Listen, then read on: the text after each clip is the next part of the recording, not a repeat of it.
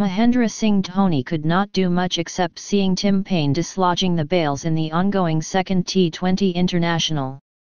When Adam Zampa came to bowl the 10th over, Dhoni made it clear that he would target the leg spinner as he tried to step out on the very first ball he faced.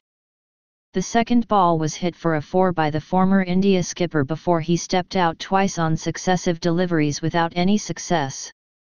However, another attempt to dance down the track turned out to be fatal as Dhoni was completely beaten by turn and bounce.